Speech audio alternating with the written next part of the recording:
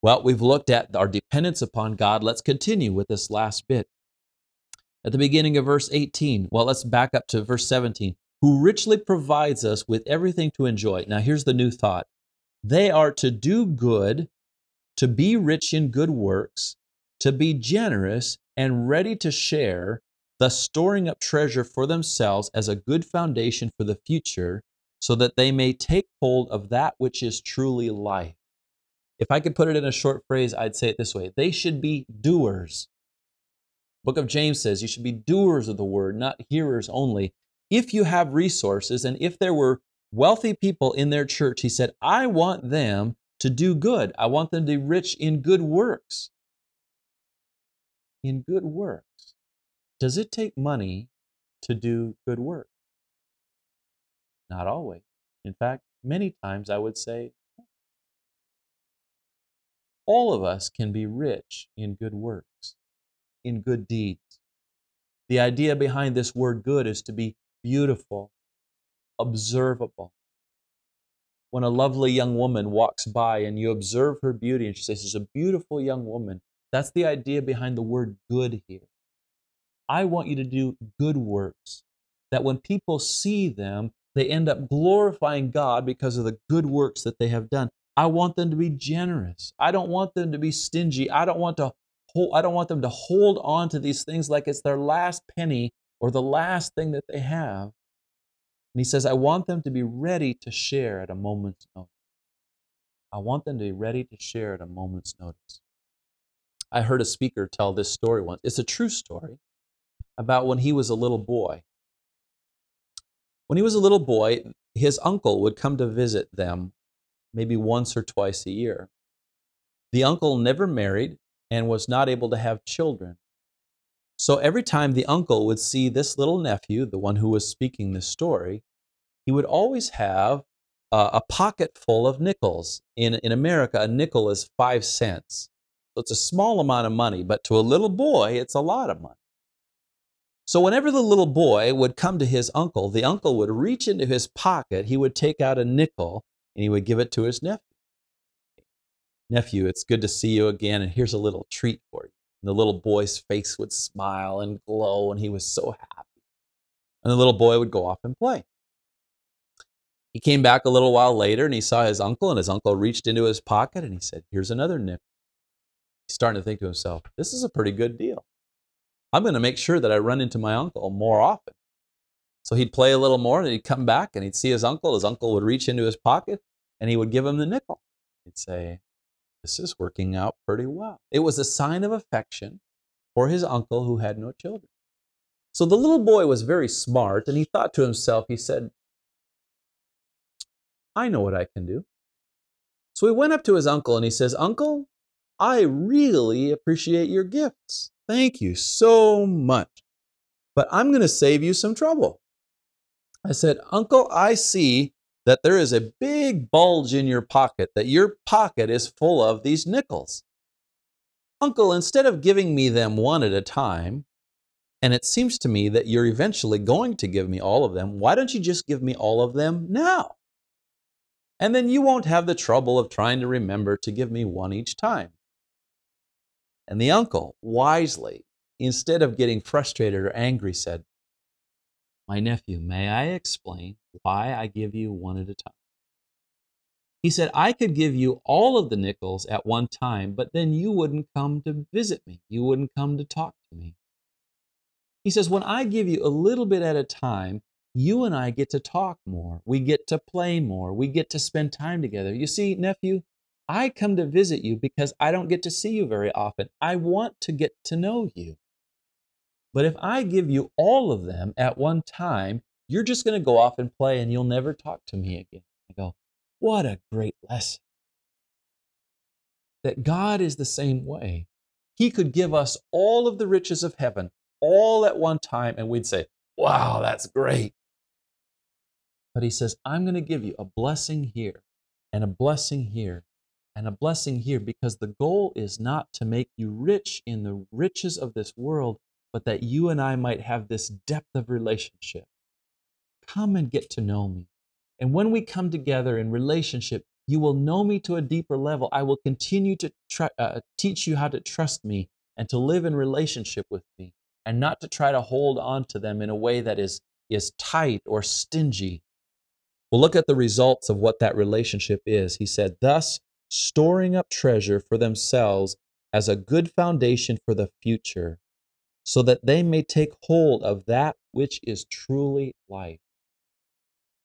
He says, Timothy, would you tell the people who have resources that when they use it for kingdom purposes, they are storing up treasure in heaven? Jesus said the same thing, that we should store up treasures in heaven, not here on earth where moth and rust destroy and decay, but treasures in heaven. And he says, and when they do, you're going to take hold of that which is truly life. There are studies about, in America, we have lotteries. Maybe you have the same thing here. If you buy this ticket, you might win $100 million. And people buy these tickets by the million. And then somebody wins. And they've done studies of the people who have won these lotteries a few years later to see if their lives are better because they got all of this money at one time. And almost every one of them would say, my life is worse for having won all of that money. I'd say, really? You could buy a house, you could buy a car, you could go on a vacation, you could pay for your children's education. Almost every one of these people who were dumped on with massive amount of money, their lives were worse. Paul says to Timothy, listen, when you lay this foundation for the future, you're going to be taking hold of that which is truly life, real life, life in the Son of God, life lived in the community of the church. He said, it's going to be amazing what happens when you begin to lay up that kind of foundation. You see, it's all about the heart. That all of this is lessons about the heart. Jesus once said, where your treasure is, that's where your heart is also. Where your treasure is, that is where your heart is also. Where our mind is, that's where our thoughts, our time, our treasures are going to end up being. And he says, that's not what I need. I want people who are dedicated in service to me, Timothy, so that they will find out what is truly life, what is truly important, what is truly eternal in a way that can change them. With that in mind, he says, that's my instructions for those in your church that have wealth. Now, Timothy, let me give you a final word. And in verses 20 and 21, he gives his final advice to Timothy. Remember I said, if you were ending a letter to a friend, what would you say? Here's what Paul says. Timothy, guard the deposit entrusted to you. He stays on a financial type of wording or a financial type of theme, and he says, Timothy, guard it. Protect it. Treasure it. Its value. I have made an investment in you. You have the scriptures. You're understanding what it means in the life of the church. Continue to hold on to it with a grip and yet willing to share it. Create some fences, create some boundaries around this because people are coming in and teaching truth that is not truth and they're getting people off track. And Timothy, you've got to protect the deposit that has been given to you. I can't be there with you right now, but I know you can do this, Timothy. You must do this for the glory of God and for the sake of the gospel and for His church. Timothy, you must avoid the irreverent babble and contradictions of what is falsely called knowledge. For by professing it, some have swerved from the faith. Timothy, don't get caught up in these arguments. Don't waste your time. I was telling you just a few minutes before about how in our culture now, instead of gathering information as a priority, sorting information is the priority. We have this debate or going on discussion with a couple of families in our church. I referred to it a few days ago, where they're trying to tell me, Pastor Bruce, why aren't you warning the people about this and this and this and this? And they're just so unhappy because they're so fearful of what's going to happen to our church. And I said, do you notice anything in my teaching that is leading us away from the inerrancy of Scripture and the truth of God's Word? Well, no, not really. But there's all this danger out there. You need to warn the people. And I said, there's so much information. And I thank you for providing this information, but I can't tell them everything. What I can tell them is the Word of God. And if you see me departing from the truths of God's word, then I need that correction, but I can't respond to all of that. That's what Paul is telling Timothy. In a sense, here, he's saying, Timothy, all of this is happening around you. Be careful. If it's penetrating the church, you've got to root it out. Please, Timothy, you've been given a deposit, but don't get caught up in the babble and the contradictions and the things that they call knowledge. It's not even knowledge. He says some have even swerved from their faith. They have left faith. Protect it as a faithful follower of Jesus Christ. Treat it as if it's precious gold. Don't. You're tired, you're weak, you're somewhat sick. Don't. And his final words are simply, grace be with you. God's favor be on you. Timothy, grace be. We come to the end of Paul's first letter to Timothy with those words. God's grace.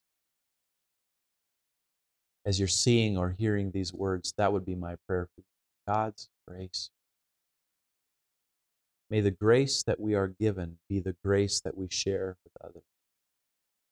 I'm not by nature a very gracious person. I'm a very black and white person.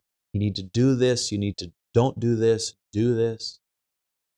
But God's grace is so much greater than what I often give to other people. Timothy, may God's grace be with you.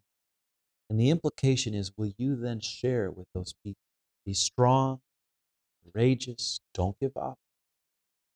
Timothy, fight the good fight with the grace that God gives you. And with that, we draw our conclusion to Timothy's first letter from Paul. When we come back next time, we're going to begin Paul's second letter to Timothy, the second one that we know about. It's a very different letter in some sense because it's going to come at the end of Paul's life. When 1 Timothy was written, there were some years yet for Paul to live, and there was certain freedoms he has. But when we come back together, we're going to find Paul in prison awaiting his death. 2 Timothy becomes a very personal letter, a very heart-shaped letter. And I think that what you're going to find there will just add to what we've seen so far in this letter called 1 Timothy. So we'll take a break, and when we next come back together, we'll tell you about the background and get started with the letter called 2 Timothy.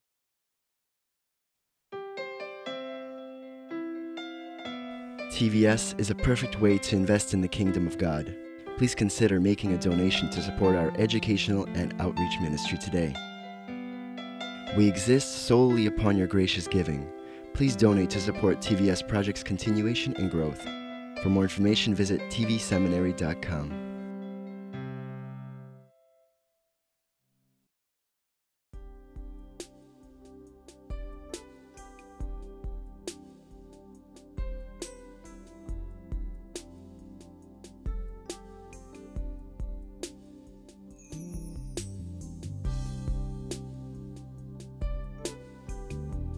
Now he who supplies seed to the sower and bread for food will also supply and increase your store of seed, and will enlarge the harvest of your righteousness.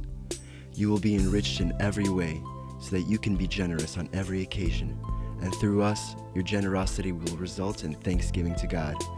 2 Corinthians chapter 9, verses 10-11. How to give to TVS Ministry. You may give online at efca.org/givenow. In the description place, write Russia Distance Learning, account number 24109-0150. Or make checks out to EFCA. Write on the check memo line, Russian Distance Learning, account number 24109-0150. Mail to EFCA Donor Services, 901 East 78th Street, Minneapolis, Minnesota, 55420-1300. Or send your gift through PayPal for tvs.gift@gmail.com.